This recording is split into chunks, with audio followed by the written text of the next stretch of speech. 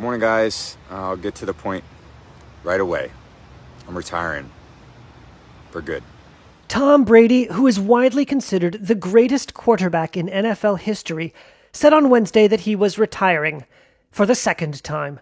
I won't be long-winded. I think you only get one super emotional retirement essay, and I used mine up last year, so. Brady made the announcement in an Instagram post a year after he made the same announcement, only to change his mind weeks later.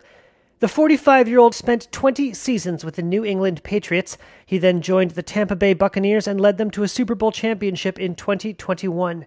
He retired after last season, but reversed course and re-signed with Tampa Bay, taking them to the playoffs before the team was eliminated by the Dallas Cowboys last week.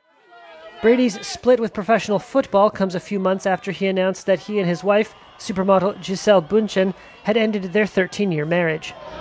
The Northern California native is among the greatest legends in American football. He played in a record 10 Super Bowls, winning 7 of them. He also won the Super Bowl MVP award 5 times, and his 15 Pro Bowl selections are the most in league history.